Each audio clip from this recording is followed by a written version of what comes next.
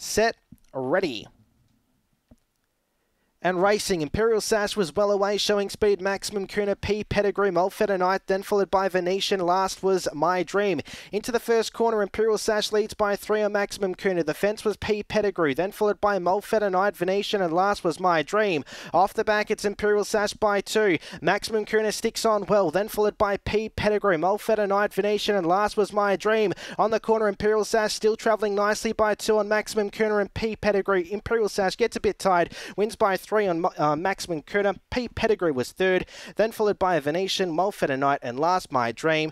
The time's good, 29.67.